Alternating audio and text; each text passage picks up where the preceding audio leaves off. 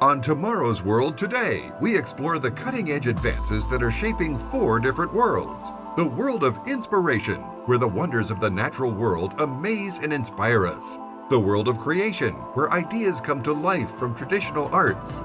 The world of innovation, where ideas and inventions move us all forward. The world of production, where innovations are mass-produced to improve our lives. From Inventionland World Headquarters, here's your host, George Davison. Hi everyone, I'm George Davison. You know, the goal of any innovation is to make existing products better. And the evolution of heating and cooling systems in America is an excellent example of progress over time. The 19th century introduced us to radiators, which brought consistent warmth into our homes and workplaces. With radiators, the concept of central heating began to take shape. And then, in the 20th century, we ushered in a technological revolution. From systems that circulated warm air through ducts, to ventilation and air conditioning systems that brought relief from scorching outdoor temperatures. The boundaries of comfort were stretched. This changed how we lived, worked, and interacted within our spaces. Today, the demand for cooling is increasing. But how do we meet this rising need and keep sustainability and energy efficiency in mind? We meet it with innovations that digitally connect buildings and with the growth of solutions that allow us to store energy. Imagine a system that doesn't just heat and cool in real time, but also stores extra energy for when we need it the most. I'm sending Greg, our field reporter, to the world of innovation in the Twin Cities. I heard there's an emerging technology that's going to change the way we live.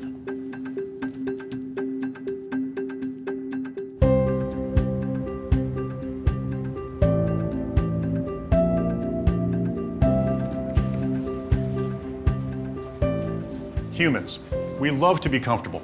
But as we look at the challenges that we face in today's world, we have to make choices around that comfort that prioritize sustainability.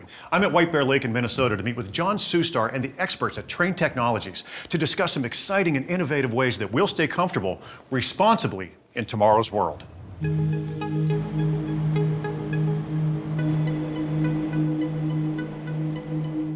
Hi, John. Hey, Greg. Good to see you. Good to see you. So, John, we've all heated and cooled our homes for such a long time. We kind of take it for granted. We really don't think about the energy use involved or the environmental impact. Tell me more about that. Yeah, so cooling in buildings is complex. And it's complex because there's a wide variety of building types out there, from hospitals, schools, retail stores. But these cooling systems in buildings are energy hogs. You know, heating and cooling systems typically account for 40% of the overall energy consumption in buildings. And that energy usage translates into environmental impacts in a few different ways.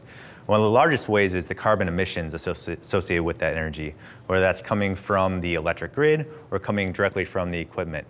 And we're helping our customers reduce their environmental impact by improving the energy efficiency of their buildings. That's great. Obviously, reducing that impact is key, but you have to keep the humans in the building comfortable as well. Yep, so keeping the people comfortable in that building is key because, you know, if they're not comfortable, they're not going to be productive. Right. What are some of the other cooling needs that a building might have?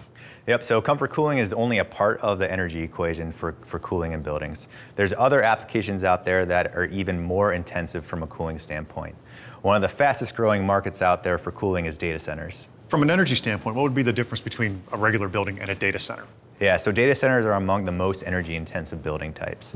They often consume 10 to 50 times more energy per square foot than your typical office or commercial space. And the cooling systems within that building is about 40% of that building's energy usage. What would some of the consequences of not keeping your data center cool?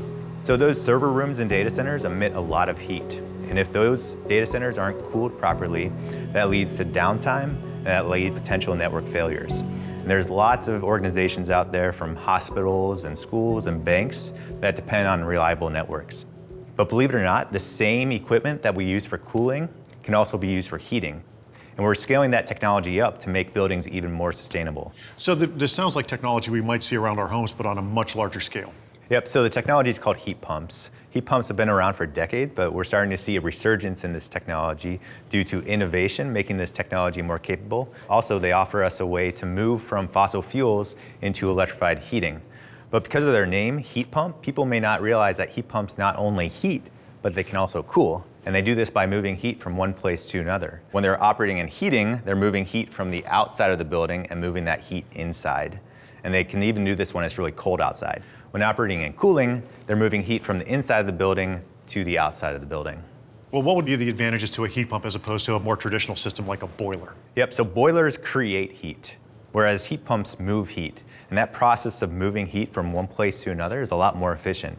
It takes 1 unit of energy to move 3 units of heat, which effectively makes this technology 3 times more efficient than your traditional boiler. Okay, well, I mean, is there someplace maybe in town where we can get a look at how this technology works in action? Just down the road, there's the Science Museum of Minnesota, and they're using our cooling equipment to also do heating. Let's take a look. Sounds good, let's do it.